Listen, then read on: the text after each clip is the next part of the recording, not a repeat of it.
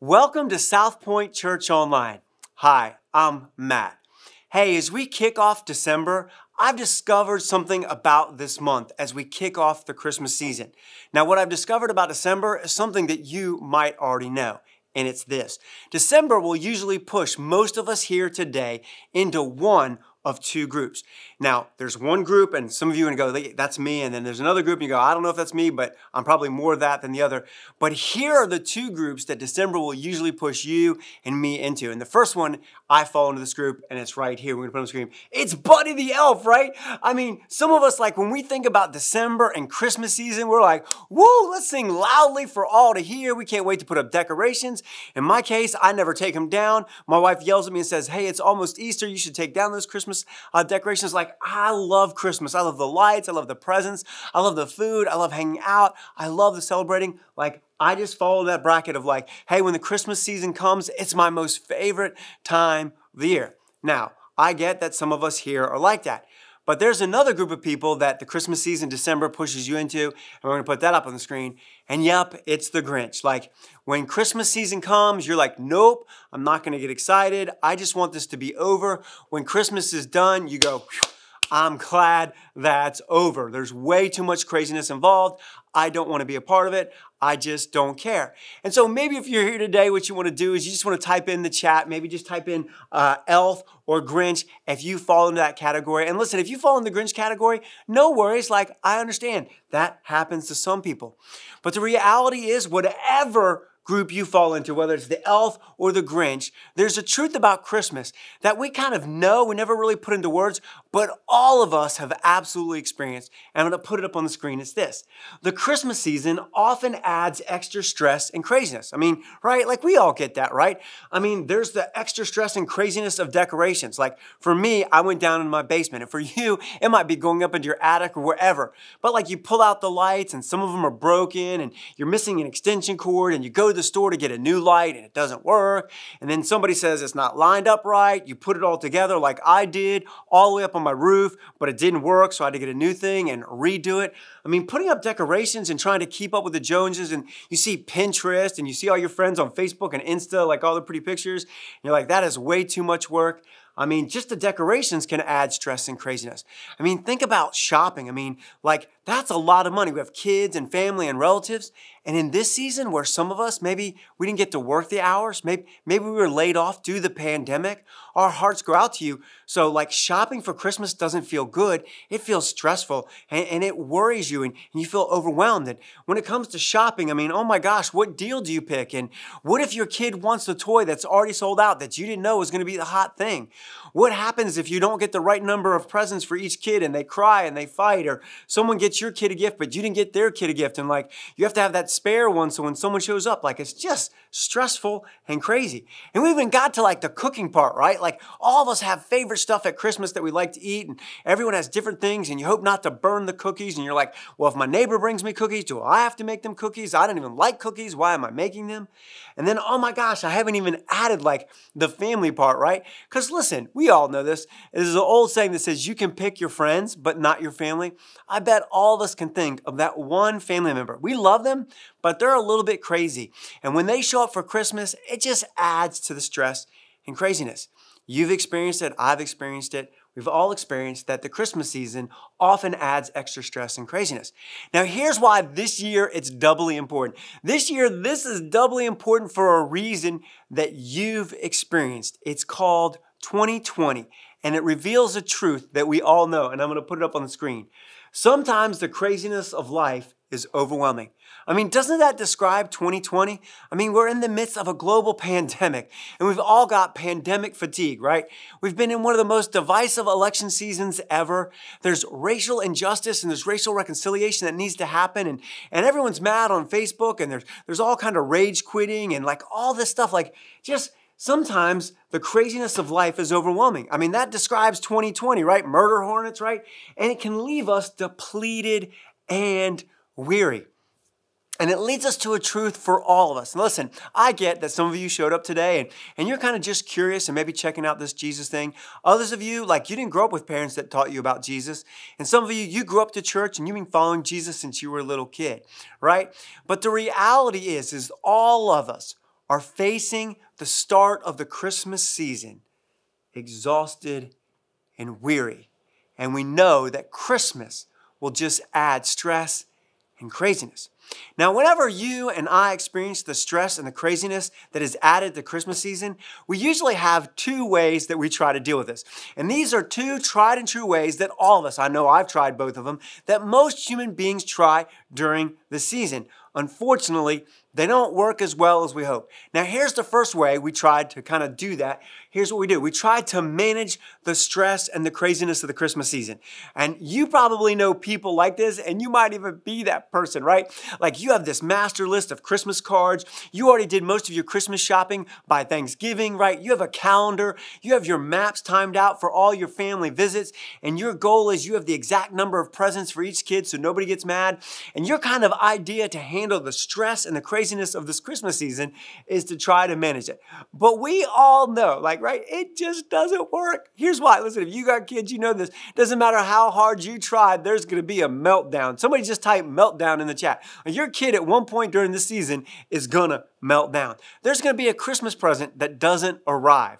There's going to be a Christmas card that doesn't get to where it's supposed to go. There's going to be a decoration or something that doesn't work that you hoped it worked. Some food is going to burn. Somebody's not going to be happy. Something's not going to work out. Like, it's just the season. We can try to manage it all we want, but if we're really honest, trying to manage the craziness and the stress is really just futile. Now, there's a second way, and I've tried a combination of those, and you probably have too. And here's the second way. Or we try to medicate it. And I would say here in America, this is our favorite pastime, like medicating our lives, right? Like when it comes to medicating, like, hey, here's what we're going to do. We're going to take lots of time off, and we're going to consume some entertainment. We're going to consume some food. We're going to go onto Amazon and consume lots of things for ourselves, right? And we're just going to buy stuff, and we're going to watch movies, and we're going to eat food. And for some of us, we're going to drink way too much alcohol. And for others that struggle with addiction or illicit behaviors that harm ourselves and our families and others, we may step into this thing where we try to medicate that weariness and that tiredness. So we try to medicate it by feeling good. When we're really honest, that doesn't work either. All it does is create pain later down the road. If you're honest and I'm honest today, when we try to manage it or medicate it, it really just doesn't work. And I want to really be honest about the second one I'm going to put up on the screen, and it's this right here. Medicating our lives with consumption will not restore our soul. We can consume as much as we want, and we can try to manage as much as we want, but it won't revitalize our heart and our soul. It just won't work on a weary soul. And it leaves you, it leaves me, it leaves all of us asking a really important question today that might be worth sticking around to answer. And here's the question that regardless of whether you have no faith or different faith or you grew up in the faith, that all of us need as we start off this December in 2020. I'm going to put up on the screen, and it's this. How do we find rest? How do we find rest for our weary souls in this Christmas season? If we're already starting Christmas off depleted and exhausted, how do we find rest and peace and joy as we kick off the season? Now, here's where I'm really fired up. Here's where I get excited. There's some really good news. Managing the stress and the craziness and medicating the stress and the craziness, those aren't our only two options. There's actually a third option that I get to share with you today. But to get to that third option, I have to undo this kind of like crazy comical thing that we get wrong about Christmas. It's kind of this air about Christmas that I know I've done and you've probably done. And when we look at it, you'll go, oh yeah, like I get that. And here's the comical air that we have to undo as we process it. And it's this. Christmas is about celebrating a rest, not creating stress. Maybe you want to just take a little picture and put that on your Instagram. There you go. Because listen, isn't that what Christmas is all about?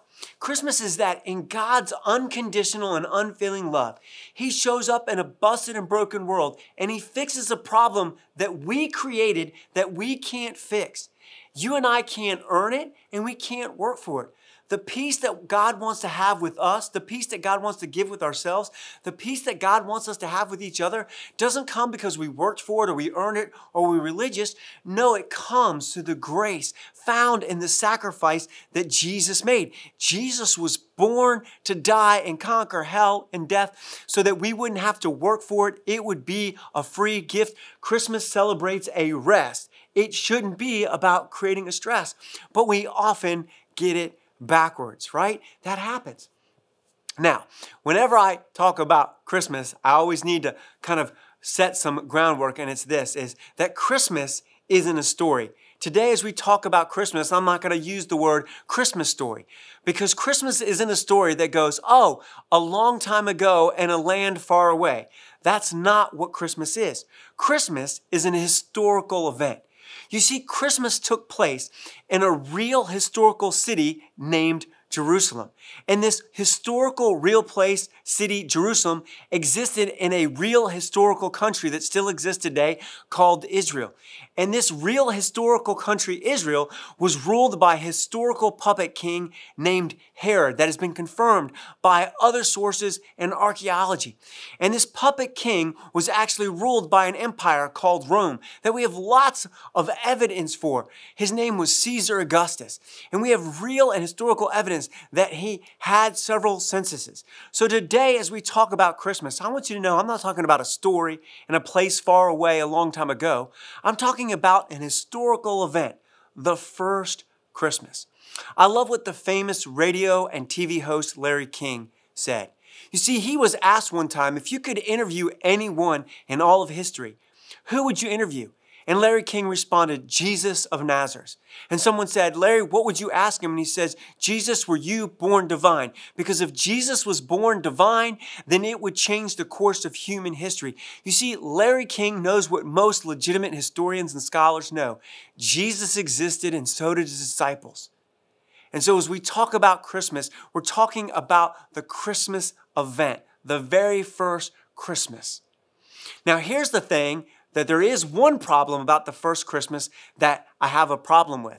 And it's that the portrayal of the first Christmas is usually, it's unrealistic and it's unfair. And here's what I mean. I'm going to kind of portray to you kind of what you usually see in the cartoons or the nativity scenes or in a Hallmark movie or on a Hallmark card, right? It's usually Mary and Joseph and they're a little bit older and they have smiles and they have all these nice clothes. They're duded up and they're usually in a wooden stable out on a plain. And this wooden stable looks like it was built by the Gaines from the Fixer Upper show. It's rustic and it's wood and it's awesome, right? And there's a star and there's all these cute farm animals and they're neatly lined up in little rows, right? And not only nicely lined up in little rows, right? There's baby Jesus in this beautifully straw-filled manger, right? He's sitting there in that little trough, right? And then there's little animals all laying around and the three magi or wise men are there and they usually have their gifts out in front of them. And we don't know if there were three. We know they gave three gifts, but it's usually three magi, but we don't know that, right? And then there are the shepherds there and they're all kneeling and it looks like this picturesque moment. However, the very first Christmas was very different than that portrayal. Matter of fact, the very first Christmas was full of craziness and stress, much like the season that you, the season that I, the season that we're in today. You see, the eyewitness account of the Gospel of Matthew reveals that Christmas, the very first one, the historical one, well, it was anything but peaceful and like all put together. Matter of fact, we're going to pick it up in the eyewitness account of the Gospel of Matthew. It says this: this is how Jesus the Messiah was born. His mother Mary was engaged to be married to Joseph. But before the marriage took place, while she was still a virgin, she became pregnant through the power of the Holy Spirit. So I'm going to stop us right there. Like, put it in modern day terms. Think about this. Think in a modern little town, like a little podunk town way out there, kind of in the middle of nowhere, where kind of everyone knows everyone, right? And there's Mary. She can't wait to be married. She finds her husband, Joseph. They're engaged, they're a fiancé, and they're so excited about their wedding day. But all of a sudden, Mary ends up pregnant. And she's got to go tell her fiancé, hey, I'm pregnant. I know you didn't do it because I'm a virgin, but it's God. I mean, think about what Joseph is saying. Joseph's like, God, I'm pretty sure that neither Mary, nor Joseph, nor their family, nor their community envisioned this is how it would go for them. Matter of fact, I know for sure that's not how Joseph imagined it, because we see what he was thinking. Because Joseph, her husband, was faithful to the law, and yet he did not want to expose her to public disgrace, he had in mind to divorce her quietly. So think about it. They were in the middle of their wedding plans, and she becomes pregnant. The whispers began to start in her family and her friends. The whispers began to start in his family and his friends. And thankfully, through a dream, Joseph realizes that while this isn't what he expected, and this is crazier than he thought, and it was stressful, that this was really of God. But it's not over then. You see, there was a census taken. And so Mary and Joseph had to travel. Now, as a crow flies, it's about 60 miles. But Mary and Joseph had to travel over, or roughly 90 miles on kind of this trek, right? Through the middle of winter in Israel to the city of Bethlehem to register for taxes. So you have to understand, Joseph actually comes from a royal descendant. He's actually a royal descendant of David. Life hasn't gone the way he thought it was going to be. His country has been conquered by a foreign army.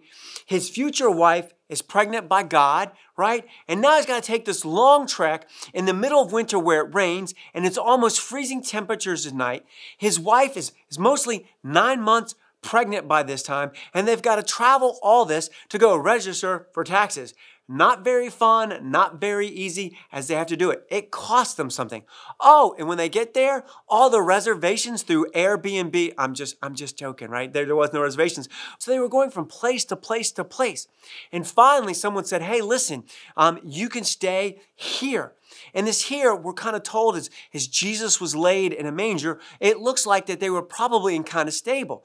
But you have to understand, most stables in Bethlehem weren't these wooden stables outside. They were usually these caves in the rocks where they would put their animals. So most likely, after this long trek, where Mary has been pregnant, so they can come register to a foreign army to pay taxes that they don't want to pay. They can't only not stay with family, they're out in a cave, and that's where they're going to have their firstborn child in a cave in a place they didn't want to be, away from family and friends, and it's filled with barn animals. And then all of a sudden, some strange shepherds show up. And then after that happens, they have to go and dedicate their baby at the temple, only to discover that Herod the king wants to kill their baby. So not only did they have to travel to Bethlehem, now they can't go back to Nazareth. They have to flee the country, and they never end up back in their hometown. The first Christmas was crazy, and it was stressful. Matter of fact, if you actually look at the account, the very first Christmas is this right here. The first Christmas was not a cakewalk. It was filled with craziness and stress. And I bet this is true of you and of me and of us this Christmas season. This year hasn't been a cakewalk, has it? It's been full of craziness and stress. But here's what's cool. Here's where we're going to get to the third thing that we can do other than try to manage the stress and other than medicate the craziness, right? The third thing, there's a thing.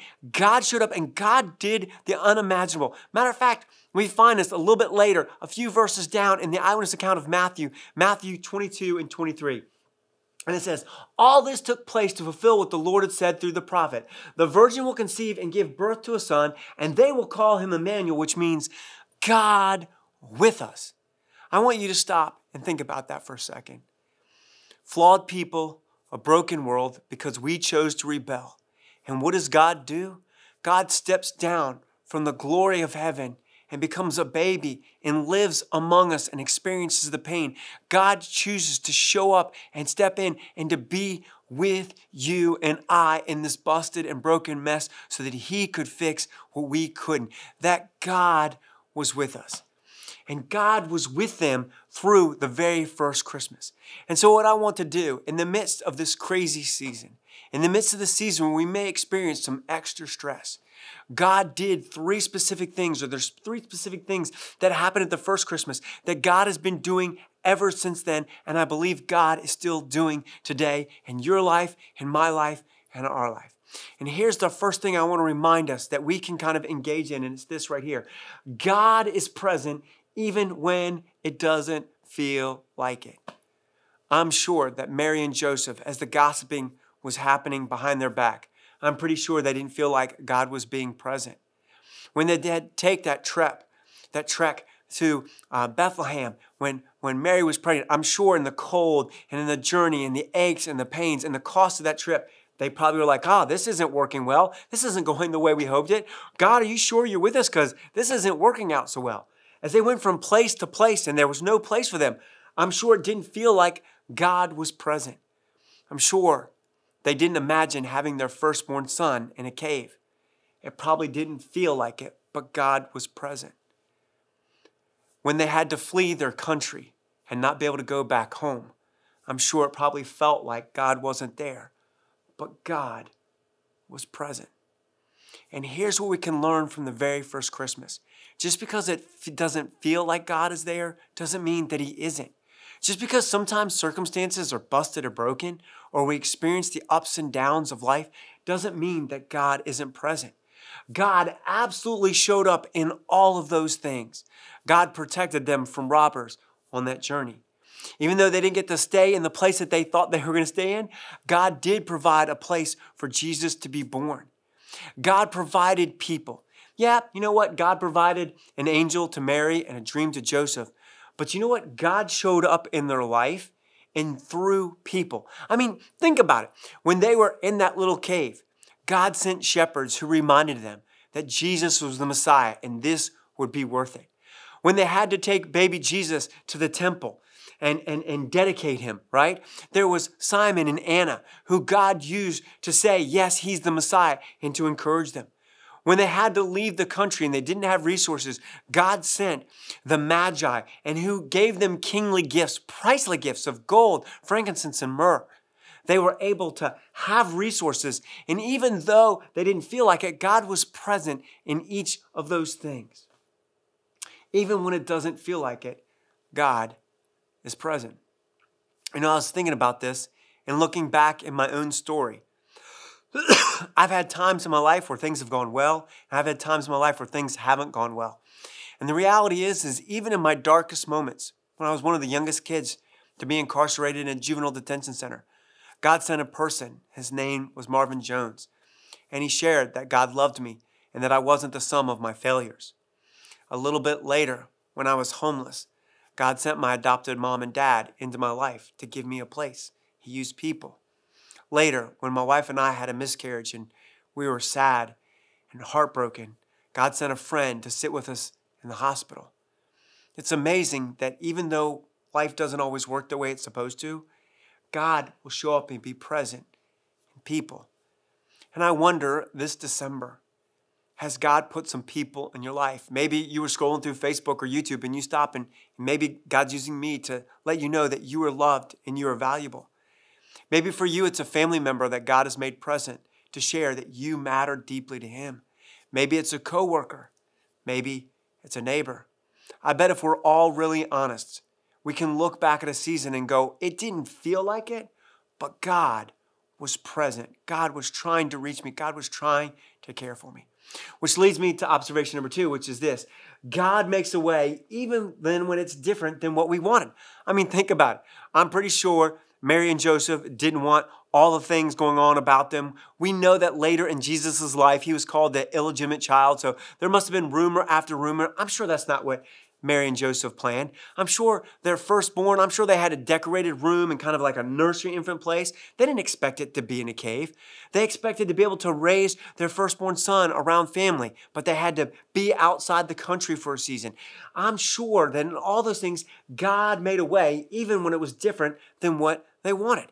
I mean, think about what God did. God provided protection, right? I mean, Mary, when she went to go tell Joseph that she was pregnant and it was God, she was probably like, God, I'm a part of this. And I said yes, but how does this work? What do you do? So God provided for Mary a dream to Joseph so that he would marry her. God provided protection on the trip. God provided resources so that they could move. God made a way throughout their whole life that even when it was different than what they expected, that God made a way practically for them. it makes me think about, can you think of a time where you didn't know how you were going to do it, but God made a way? True story. My wife and I, we moved here to St. Mary's. We were working for a nonprofit organization, and we didn't make a lot of money at the time. And we had this incident that happened in our family. It wasn't my fault. It wasn't my wife's fault. And we tried to fix this situation. And we did all the right things. Like, we did the right thing, each step of the way. And each step of the way, we ran into a circumstance that just kept kicking us down. And it was stressful and it was crazy. It was kind of like the chaos of life stepped into our life. But I can tell you that just randomly, out of the blue, someone did something nice for us that stepped in, and God made a way. Now, it looked different than what I thought or what I had wanted, but God made a way. I get it.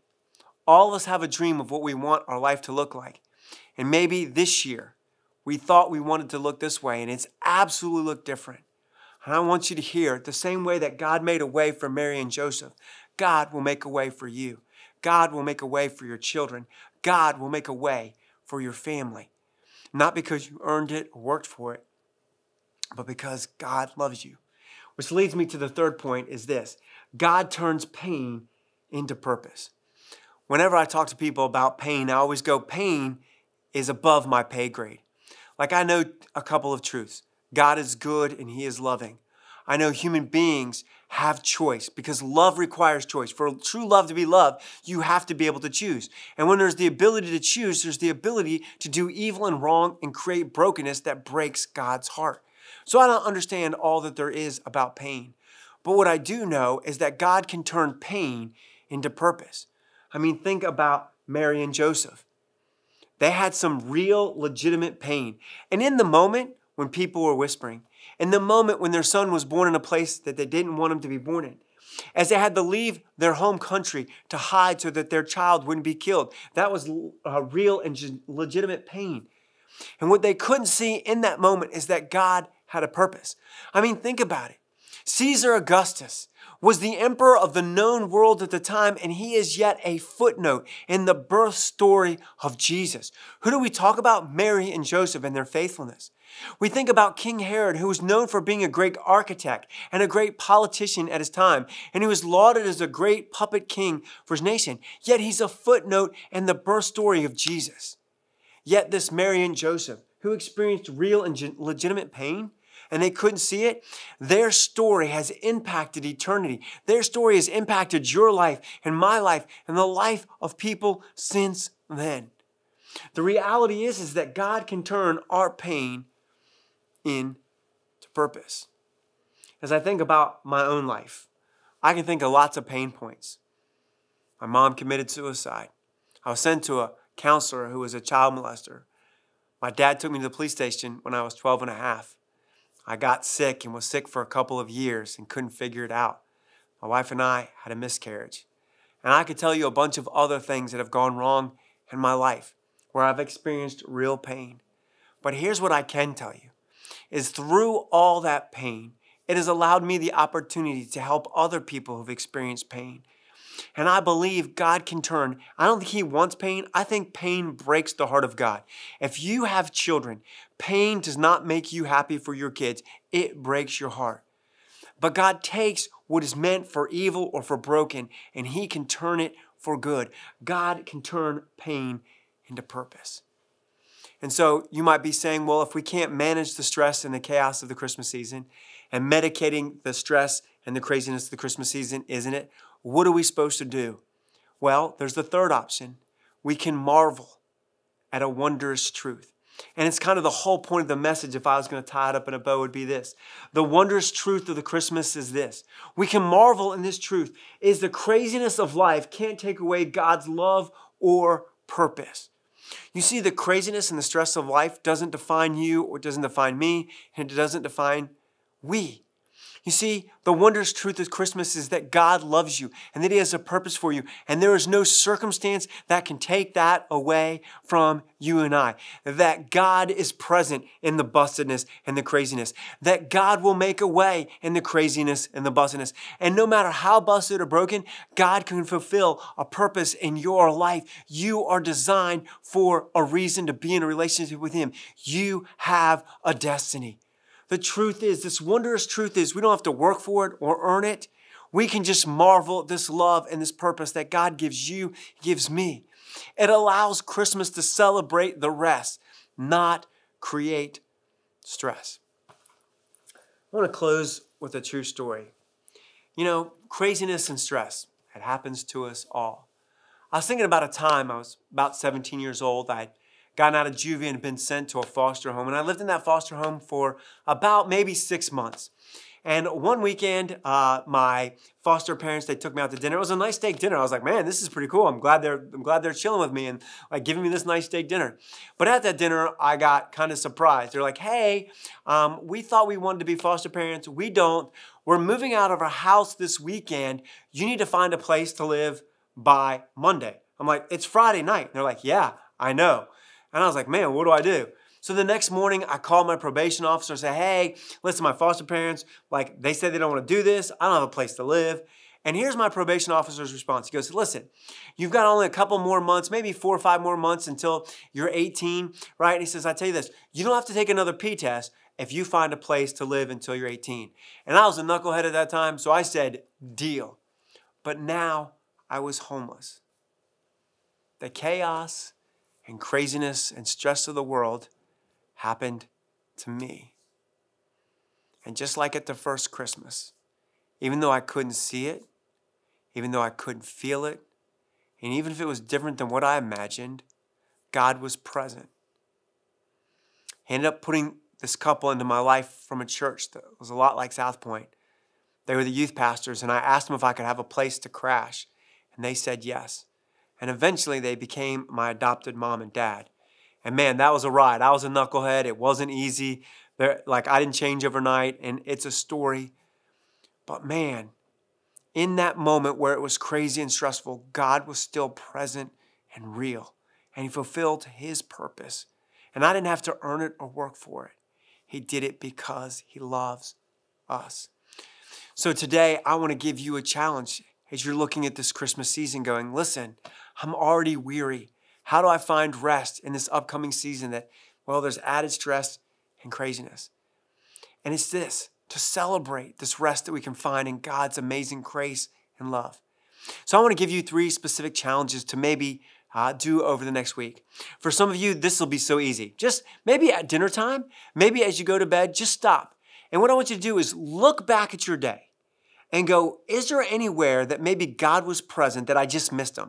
Is there anything that I can be grateful for that I go, oh, like there was a person, there was a thing, like, can you just take a second to look and go, maybe you don't have faith in God yet, maybe you're still kind of exploring this thing, but maybe you could take a look back and journal or talk about it at your table and go, what's one thing where maybe God was present in my day? Here's the second thing, is just to listen. Is it possible that God might be trying to speak to you? Maybe He's using this message to let you know that you matter deeply to Him, that you are loved, and it's not your circumstances or your choices. It's the cross that defines how much you matter to God, right? Maybe it's me you need to listen to. Maybe there's a spouse. Maybe there's a family member. It could be a coworker. It could be a neighbor that God has used to speak into your life.